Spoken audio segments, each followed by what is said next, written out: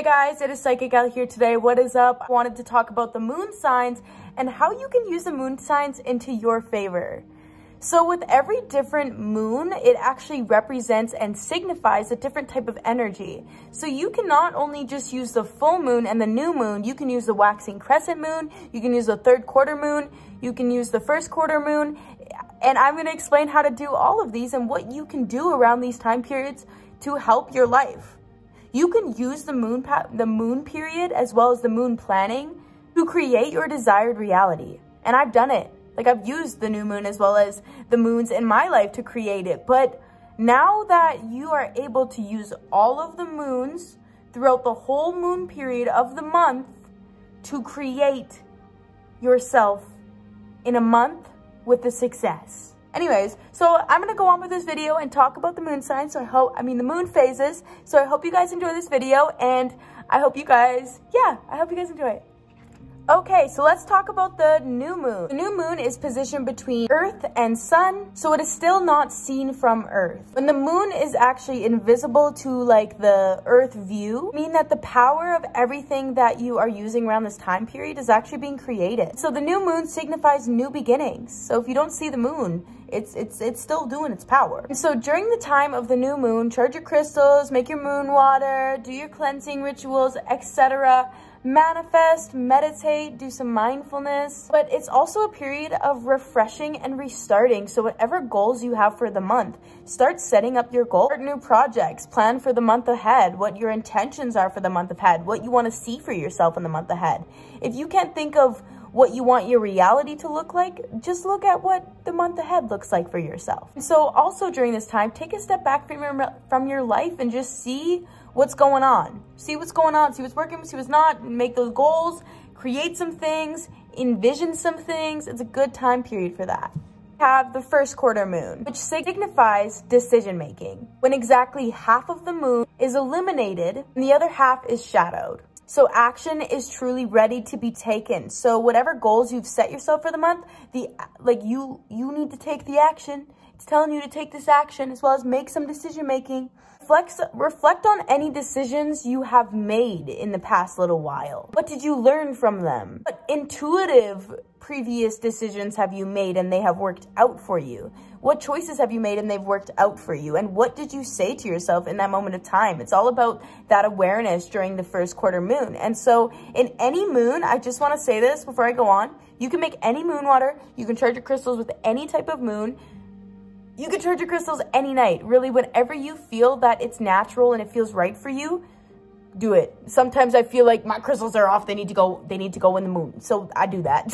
It really just depends on what. Third one I want to talk about is the waxing gibbous moon. And so waxing means illumination is growing, and gibbous means that more than half of the moon is illuminated. And so the waxing gibbous moon signifies refinement. It's a process involving like fine data. You have to set your goals. You are running with them. There is some tweaking that needs to get done. During this time, take care of the detail, right? Because sometimes when you set your goals for the start of the month, maybe you're only able to make 2 of those goals that you set. Maybe you were feeling real confident at the start of the month. And you were like, yeah, I set 5 goals for myself. Heck yeah. But you only started doing 2. Hey, that's okay. Make some adjustments. Start with those 2 goals. And then next month, when you start the new moon again, add some more.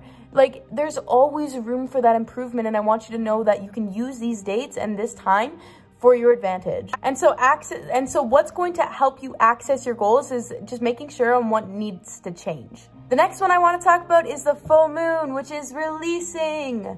Sealing intentions as well. So you can use the full moon for sealing your intentions for the month as well as releasing. So it is also known as a harvest. This is a good time to set goals, make promises for yourself on a soul level. If there are any areas of spiritual growth that you are wanting to develop, whether it's telekinesis, whether it's like all these psychic abilities that you've been looking into, perfect time. Set those intentions and work on letting go of the negative emotions that come with it. If you're fearing yourself because you're like, I don't think I can move an object with my hand, or I don't think I can do that, then you can release that fear.